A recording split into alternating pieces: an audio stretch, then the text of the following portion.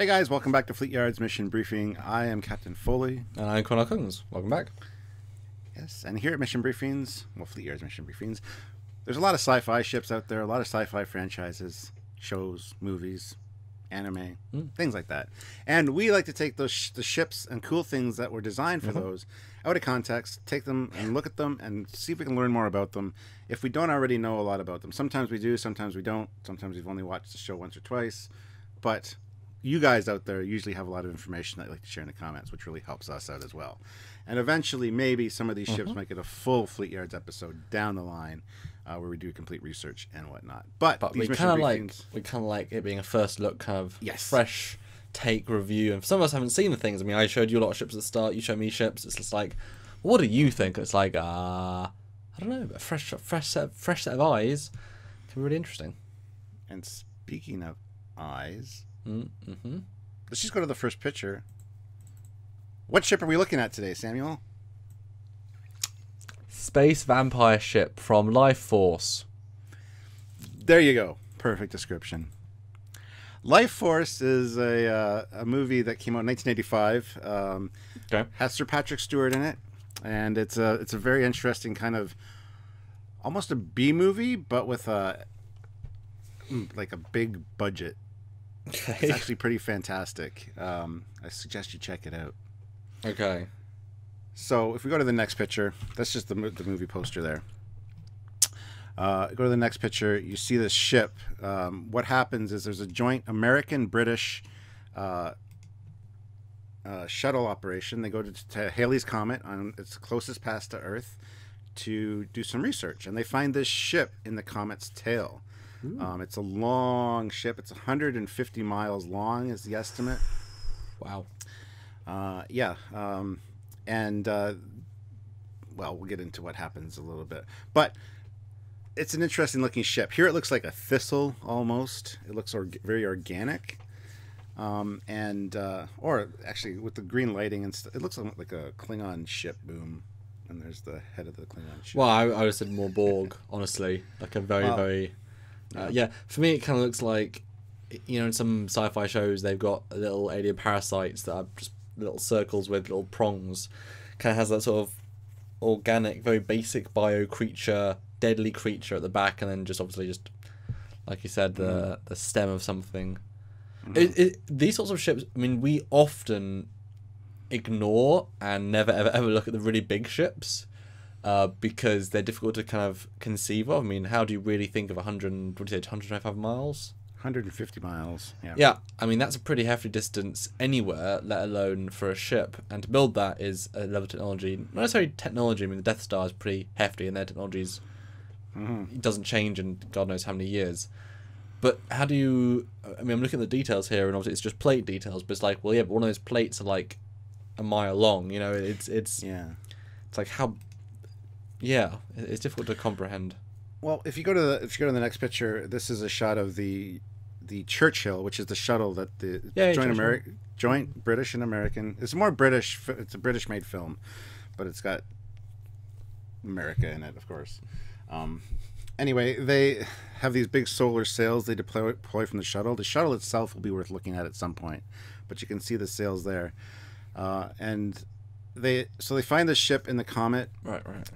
And they go aboard. I don't want to give too much away right away. Yeah, don't, because if you want to watch it. Yeah.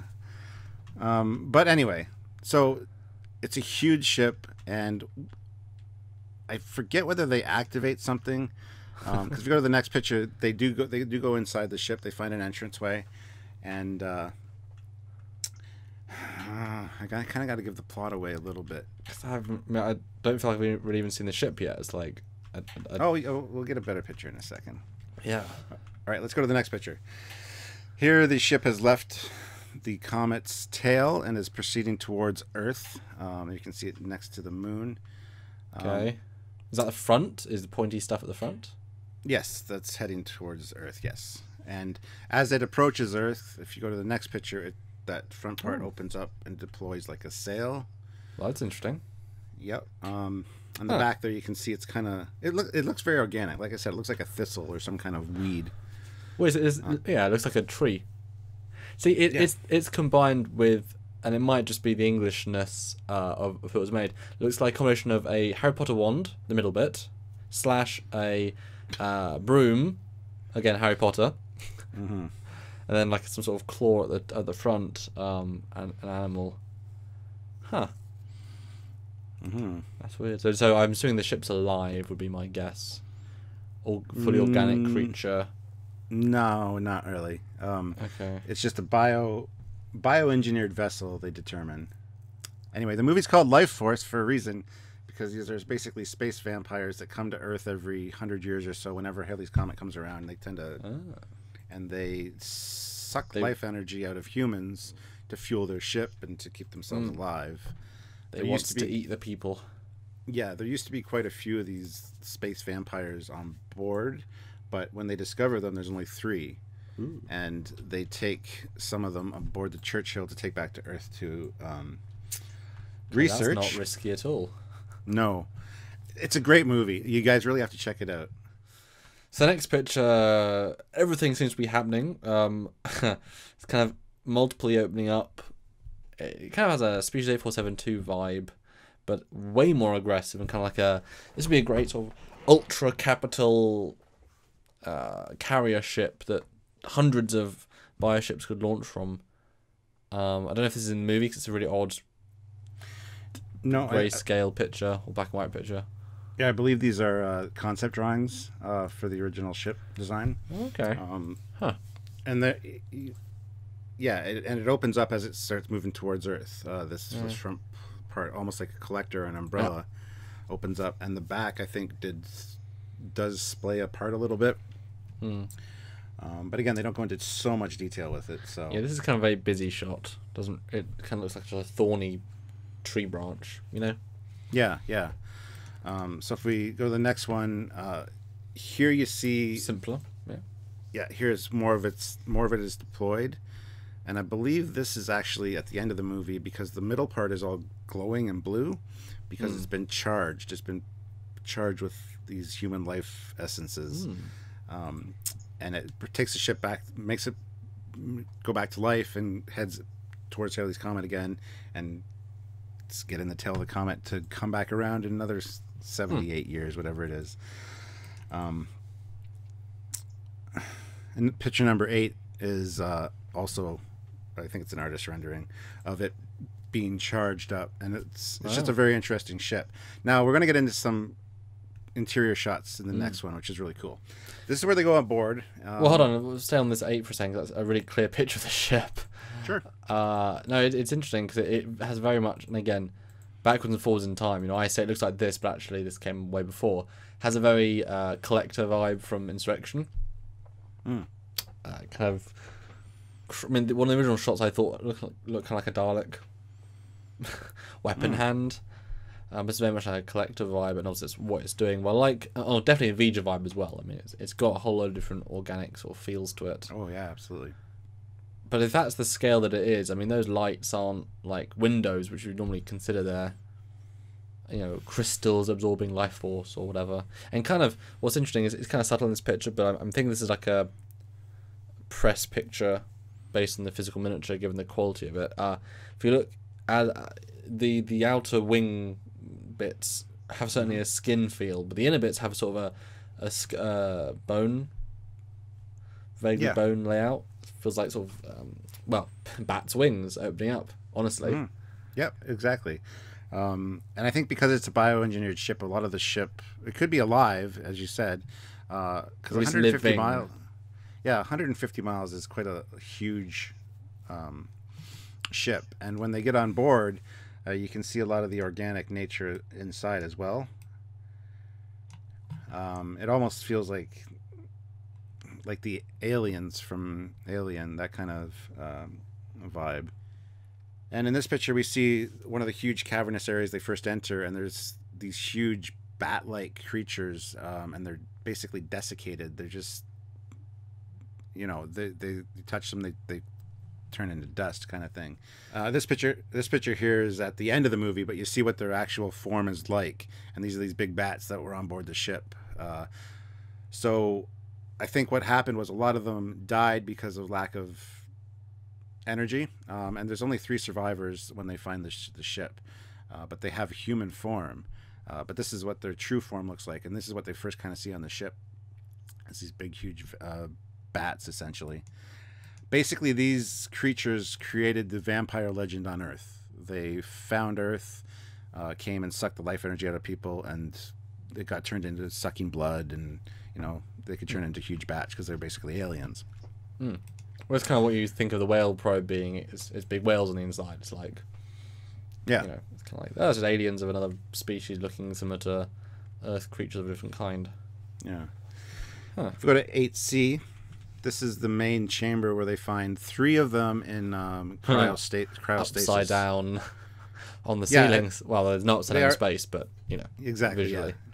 Yeah. So there's 1 female and 2 males, and they're in like stasis pods. Huh. The next picture, you get a closer shot. They wiggle them loose to take them aboard the Churchill and take them down to Earth, where they basically kill a bunch of people, and yay. The ship enters Earth's orbit at one point, and stations itself. Where is it? Above St. Paul's Cathedral. And this is where the main focus of this energy collection takes place. And it's really cool. Patrick Stewart's in it. You got to check it out, guys. It's a great movie if you haven't seen it. Is he one of the astronauts then, or is he like a secondary? No, he's a researcher on Earth, a scientist that they call in. Is this when he had hair or after he had hair? He has a little bit of hair, but yeah, he's pretty much bald. Well, I guess in the 80s he'd be doing Star Trek at the same time. No, this was just before Star Trek. This was 85. So. Oh, yes, yeah. That's what I was wondering, because it's like in Dune, I believe he has hair and stuff. And it's like, oh, that's weird. Yeah. He's not in it very long, but he is in the movie. So, I mean, it's worth checking out for that alone. But, yeah, there's just some interior shots here of the cool chamber. And for a ship that's 150 miles long, they didn't really explore too much of it, I don't think. I mean, how could they? Yeah. Because they had a limited amount of fuel and stuff to get back to Earth, so they needed to get out of the tail at a certain time. And well, because all the hubbub. I mean, a ship of that size, it feels like it would be. I mean, if we go to the last picture, I guess, which is the whole ship again. If it's a ship of that size, then it would be a species carrying ship. Everyone left of that race, and so you'd have multiple chambers, multiple pods. But the architecture is very sort of nothing. Like it doesn't tell you anything about it really. And then the internal room stuff is like, well, are each of those brown bits actually a pod? Maybe like when one dies, they put the remains in one of those versions of the pod, because there used to be millions and now there's none. Because I mean, 125 miles, millions would be very packed, Yeah. But it'd be weird to think there's only like 10 or something for a ship that big. Yeah, I seem to remember that the storyline went that they started this space voyage, and they eventually ran out of energy. They stumbled upon Earth and started feeding on the humans, and they needed to build up the life force for the ship to actually propel itself. So they didn't get enough the first couple times, so they kept going back in the Comet because it kind of pulled them around. They didn't need to use any energy. And each time they came near Earth, they would again, this vampire craze would flare up again because they'd come back to Earth and start collecting energy for their ship. So, and I believe at the end of the movie they actually get enough energy because it's an interesting movie. It's not a good the heroes win kind of thing kind of movie. They get enough energy and they take off again, and I believe they're fully charged up at that point. So anyway, it's been so long since I've seen the movie, but I used to watch it a lot as a kid, and it's really an awesome horror kind of sci-fi movie in the vein of Event Horizon almost. Yeah, and you're showing me these pictures, like the very abstract, just the space stuff. I'm sure there's stuff on Earth and less sci-fi bits, because the miniature looks pretty damn good considering, it's the budget went into it, but it's a very much Earth-based movie. I mean, they get back to Earth, and when they suck the energy out of people, they turn into like desiccated zombies, and then those people come alive and suck other life force out of other people, and it's like through the eye sockets in the mouth. So it's a one-to-one energy transfer. It's not the ship isn't taking the energy; they're sending the energy back up to the ship by some psychic thing through right above St. Paul's Cathedral.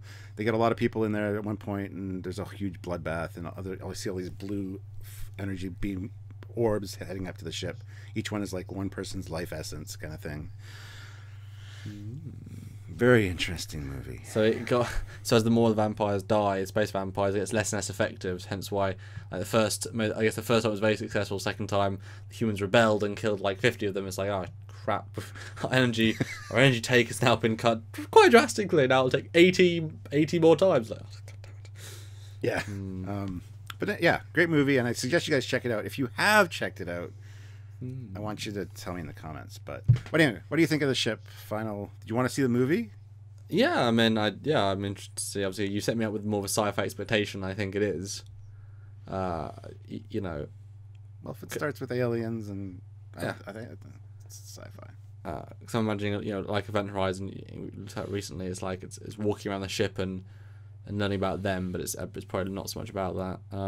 Yeah, it's cool. It's interesting to see that it open up, and it's difficult to comprehend, but it's I get very much a Vija vibe. Yeah, it's weird. Yeah, I kind of get a Species 8472 vibe from it. But this came first, you know, so. Mm-hmm. But it makes you wonder, you know, how many people were meant to live on that ship? Is it a generational ship? Yeah. Is it, you know, what do they do in their spare time? Obviously, if they're flying creatures, really, then they need extra space, because you can't have, you know, 6-foot ceilings and make that kind of pointless. It's like when I talked about the Transformer ship. It's like, well, no, the ceilings have got to be, you know, 80-foot tall, because they're big robots. You know, it's a whole different style of ship, and no oxygen, no, you know, gravity, or anything like that. Yeah. Anyway, guys, this was a great memory from my childhood, and I do have it downloaded. Me and Sylvia have meant to watch it, and we just haven't got around to it lately. But I really wanted to take a look at the ship in a little bit more detail, and kind of, because I'm looking at picture 8, and I'd love to see it sort of scaled down to something, you know, you can really relate to, and add something to the front, or I guess the back. There's things you could do to this that to use the same sort of shape and idea in a modern context. I think would be very interesting to see. The fact that it uncoils, if you do it in CG, like wings, and then they pulse with energy, and yeah, it'd be pretty interesting. Yeah. So anyway, there you go. Okay. Bioengineered space vampire ship. How cool is that? Yeah. Let me know in the comments. Have you watched the movie? Do you want to watch the movie? Because you should. If you're a Patrick Stewart fan, you got to check it out at least. Who isn't? And it is British made, so it's not, you know, the best quality. I'm just kidding. Look at the look on his face.